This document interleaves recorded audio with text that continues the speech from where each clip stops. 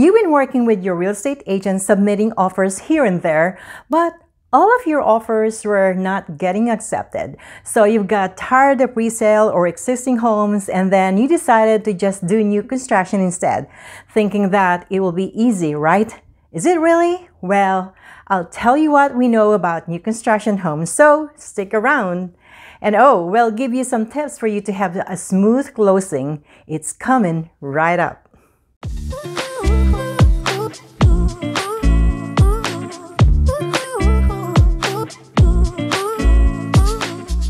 Hi there, my name is Lynn Alvarez, a realtor with the Alley Group Real Estate in Charlotte, North Carolina.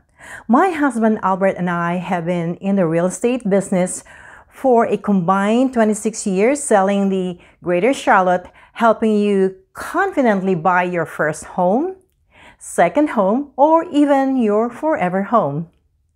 So you are now thinking maybe a new build or a new construction home will be a better option than the existing home or resale. Before you jump into a conclusion, let me give you some insights about the step that you are going to take. Prices. Building a new home is much more expensive due to the prices of construction materials that have gone through the roof due to the pandemic. Prices of lumber, roof, windows, doors, cabinets, drywall, cement, and many other materials used for building a home continue to rise. There is so much demand from buyers that builders are trying to keep up with their inventory and to cope with the supply chain crisis. As in economics law of supply and demand, if there is high demand and low supply or inventory, prices are going to go up. That is currently happening in the housing market nationwide. Availability. One of the issues we are having in Charlotte and other parts in North Carolina right now for new construction is the availability of home sites or lots.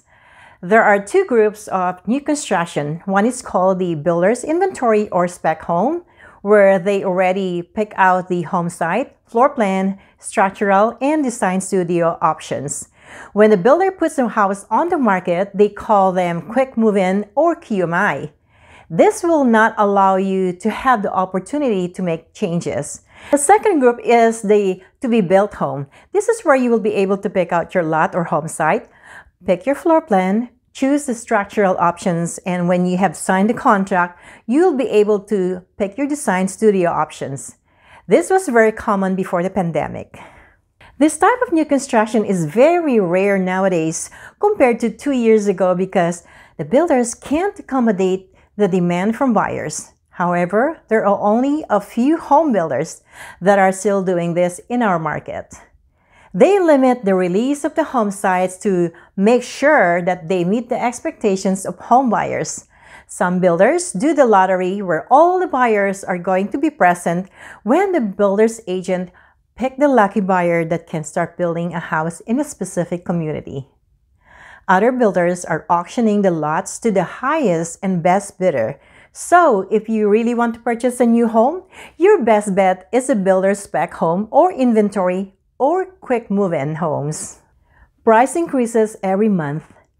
Aside from the already high base price, builders are passing on the increase of cost of materials to the buyers.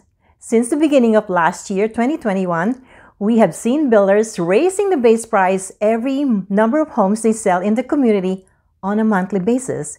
We are talking about $5,000 to $10,000 increases. Some of our clients who are waiting to finish their home were surprised to know that they have already made some good amount of equity in their house that is still under construction. Builders have their own contracts. When you submit an offer for resale or existing home here in North Carolina, we use a standard form from our association, so we pretty much know what to expect during the transaction. In new construction, it is very different because builders have their own purchase agreement that buyers will have to sign. Be mindful that some builders have added some clauses in the contract such as price escalation clause, cancellation clause, or even the building completion. When you are represented by a realtor in the home building process, Make sure that your real estate agent reviews the contract to see if there are no clauses in the purchase agreement. I've heard some horror stories about increasing the prices even after the contract has been signed by both parties. And that is the escalation clause that allows the builder to increase the price. I also heard builder canceling contracts 6 months into the process and some are weeks before closing with or without costs. And it's so sad that some of them have already sold their current homes. It's critical for buyers to understand what they're signing. Fortunately, it has never happened to any of our clients in the Charlotte housing market. Tips for you. I have some tips for you to have a smooth closing, no hiccups, and no regrets. First is to make sure you are working with a realtor who knows the area, the community, and the construction process. The on-site agent you see in the model home is the builder's rep and works for the builder. You need someone on your side to represent you and be present in every stage of construction. A knowledgeable and trusted real estate agent will fight for you to make sure you are not on the losing end. Your real estate agent can help you navigate the process from showing you different communities to signing the contract to attending inspections and to final walkthroughs. Second, get a copy of the contract to review if there are clauses that can be a problem later. If there are, be prepared for the consequences. Make sure you have a plan of action. What worries me is the escalation clause and the builder's right to cancel anytime. You don't want to be one of those buyers with horror stories having confrontation with your builder that end up in court. Third, ask the right questions such as, how much is the deposit? Is the deposit refundable and at one point it isn't refundable? How can you back out of the contract? Is this really the builder that you want to deal with? Fourth, ask your real estate agent to prepare some comps that sold in the neighborhood for the last 6 months to make sure that the house you are building will appraise. I'm very confident it will appraise because of the price increases that they do every month. In our Charlotte market, for new construction, we have never heard any instance that the new build does not appraise. Well, every market is different, so just to be sure, your agent's legwork is vital to a happy closing. And fifth is to find out if the builder's lender has competitive rates and offering incentives such as closing costs. We've done many new constructions, and what we do is to tell our clients to compare the loan estimates they get from their own lender with the builder's lender. I'm telling you that in most cases, the builder's lenders always win. So what do you think? Is it easier to buy a new construction than a resale or existing home?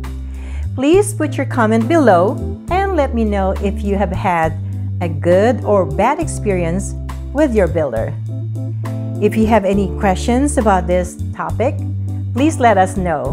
We are happy to help.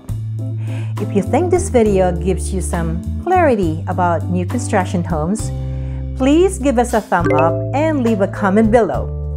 We would also appreciate if you could subscribe to our channel so we can continue providing you informative real estate videos. Please click on our photo to subscribe and watch our other videos. Thank you so much for watching. We hope to see you again on the next video. Have a great day.